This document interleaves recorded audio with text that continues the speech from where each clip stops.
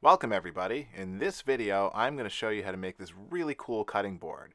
This cutting board combines a custom laser cut map along with cutting out a cutting board on the router. So stay tuned and I'll show you how to import a map, make the laser tool paths, and cut out this cutting board. To start, I'm going to fire up Aspire.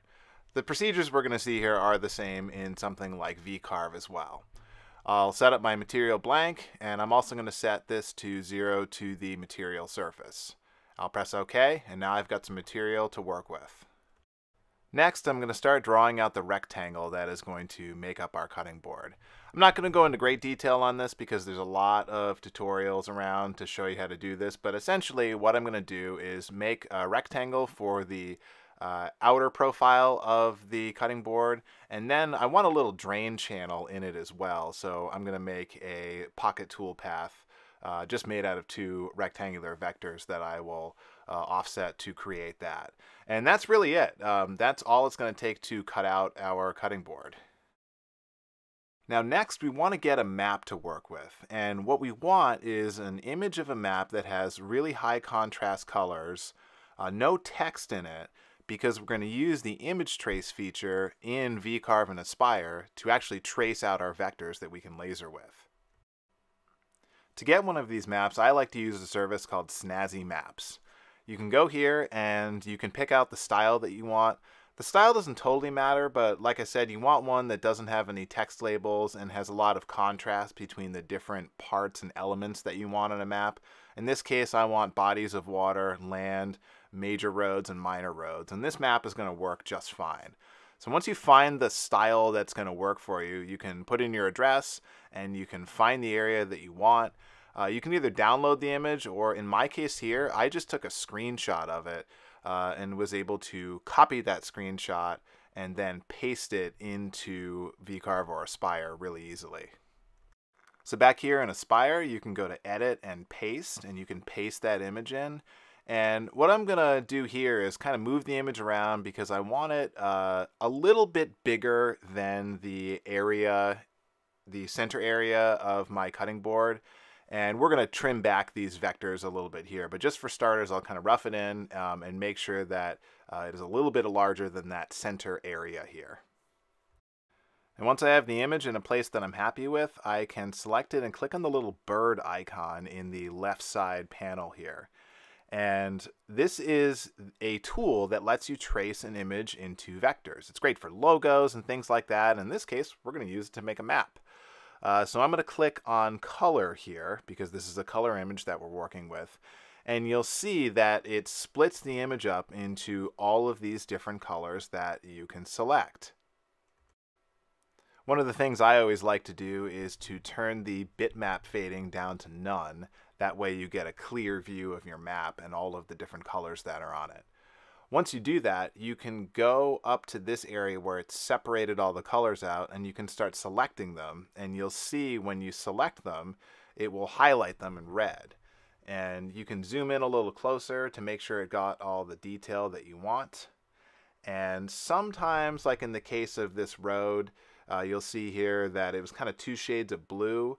So you can either go in here and try to find the other shade to get a better selection of your road, or your tooltip actually turns into a little crosshair and you can go click on a color that's missing, and when you do that, it's going to add it to your selection. So you see, after I did that, that little skinny road there comes out a lot clearer.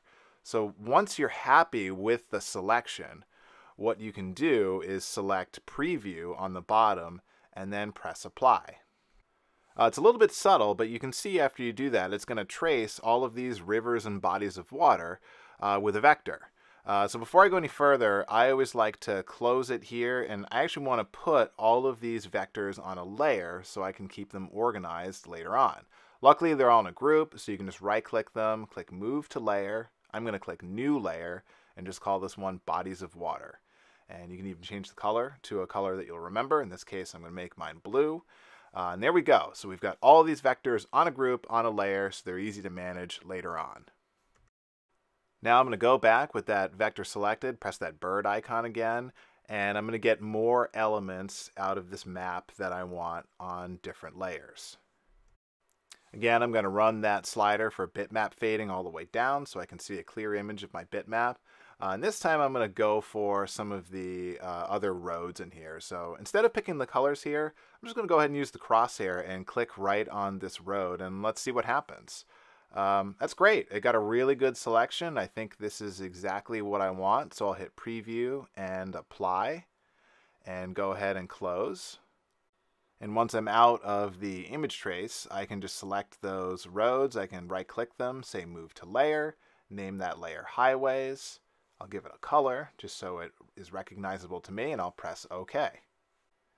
I'll do this one last time for all of the local roads. I'm just going to speed this up here so you can see it happen. And then the next step is we're going to go and clean up all of these vectors and get them ready for burning and cutting. Now in VCarve and Inspire, on the left side of the screen, you have these different tabs, two of which are drawing and layers. If I switch over to the layers tab, you can see we now have a layer for all of the different elements that we're going to cut and burn. And we have a bitmap layer, which I've turned off, because now we're going to turn our attention to cleaning up the vectors that we've created.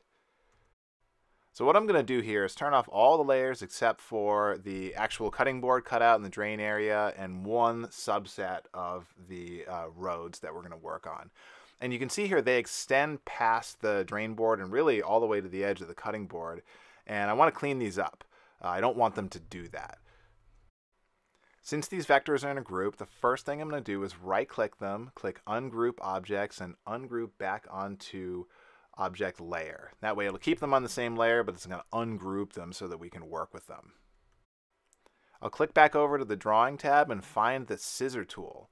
And what the scissor tool lets you do is snip all of these vectors, and you can snip them to the edge of our little drain channel that we're going to have around here, because we don't want the laser to burn past this drain channel.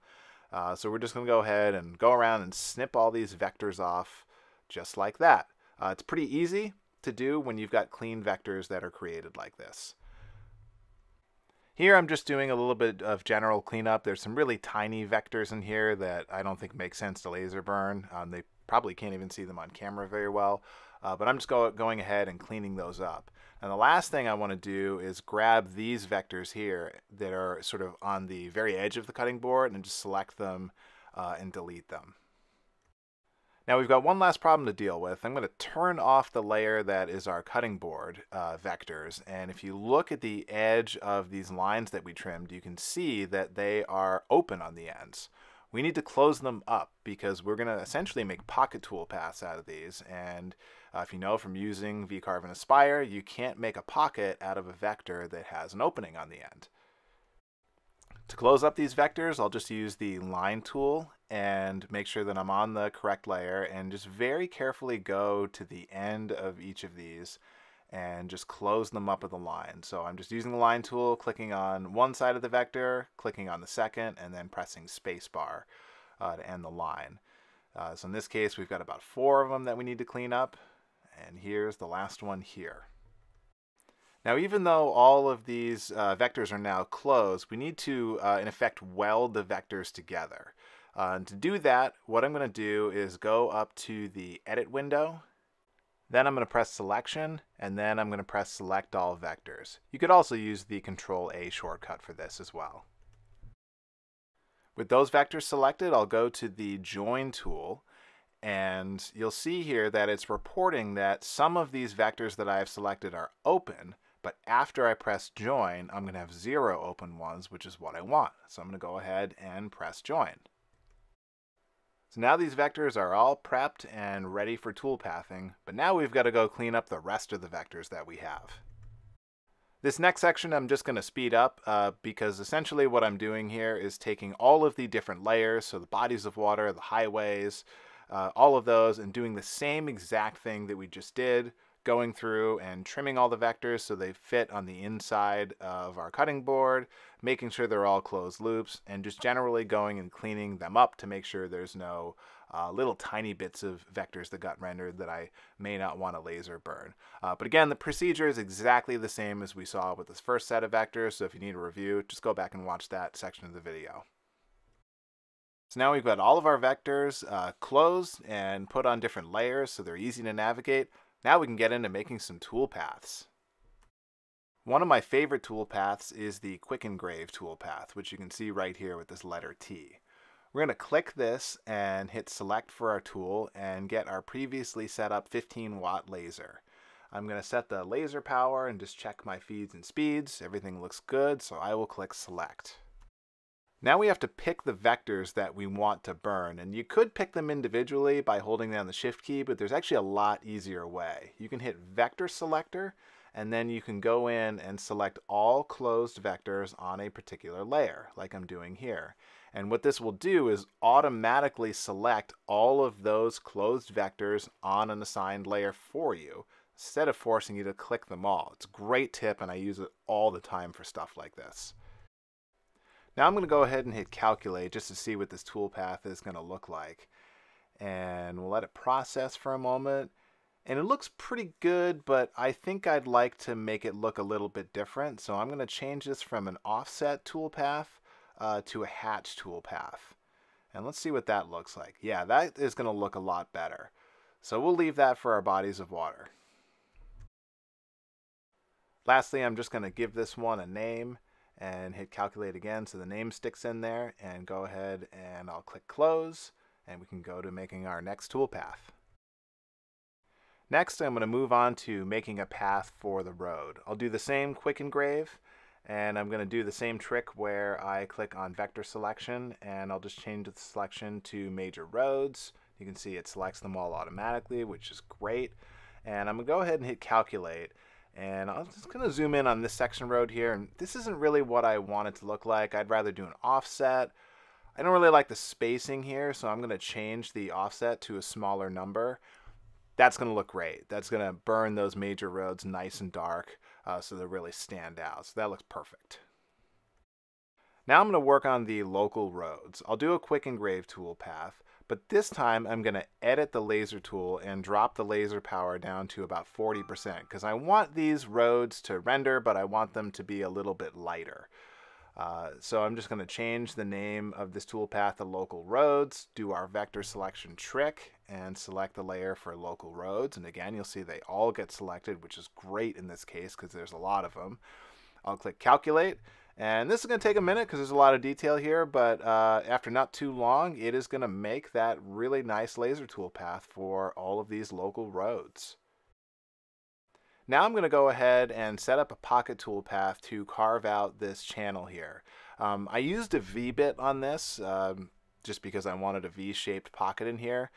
This is a pretty standard toolpath. I'm just going to go into my tool library, select a V-bit as you normally would, and then create a pocket toolpath of a depth that will just allow the V-bit to go in there and make a nice little valley on both sides. We've got lots of videos on how to make toolpaths like this. Again, this is a pretty simple pocket toolpath, so really nothing special here. So set your feeds and speeds and your depths to your liking and whatever bits that you have. So now that we have that pocket toolpath ready to go here, I'm going to move on to making my profile toolpath. There's nothing particularly special about this profile toolpath. It's a pretty standard one. We're just going to select the outside vector, set our cut depth, go ahead and select the end mill that we want to use. In this case, I'm just going to use a 1/4 inch bit. Feeds and speeds look good. And the only real special thing in here is that since we're cutting this out of a blank that's only a little bit bigger than the cutting board itself, I'm just going to want to put some tabs in here to hold everything in place. So here I am now just setting up the tabs on something like this. I'm going to do about a 3/4 inch tab, about a 1/4 inch thick. We'll do the 3D ones. And I'm just going to place some tabs around the side so when we're cutting this thing it doesn't jump off on us. Now what we're going to do is take those 3 laser toolpaths that we had combined and saved into one file, and we're going to load them into Mach 4. And this is like loading any other routing file, except the extra step that we have to do here, once we see the preview and we like it here in Mach, is to click Process Vector Laser G-Code. And what this is going to do is take that kind of generic G-code that we created out of vCarve or Aspire and add in all the necessary commands for lasering that the G-code needs. On a large file like this, you can see this process is going to take maybe about a minute, and then it will be done and the file will be ready to run. Now we're going to head over to our machine and we're going to chuck up a bit. The bit doesn't matter. We're just going to use this to zero in XY to the corner of our material using the touch plate. We've got some great videos on how to use this touch plate, but essentially this is going to establish the lower left-hand corner of our material. Since we're running a laser tool path first, we're going to want to zero our laser to the top of our material. Now we can put on our safety glasses and watch the laser go. This toolpath in reality took about 12 minutes. I've obviously sped it up here so we don't have to sit here in silence for 12 minutes. But we're going to let this run, and then when it's done, we'll switch over to our routing toolpaths. So we'll start off with that V bit. We're just going to chuck that up and zero to the top of the material as you would normally do. Now we'll go ahead and run that V bit around the edge of the cutting board to create that drain tray.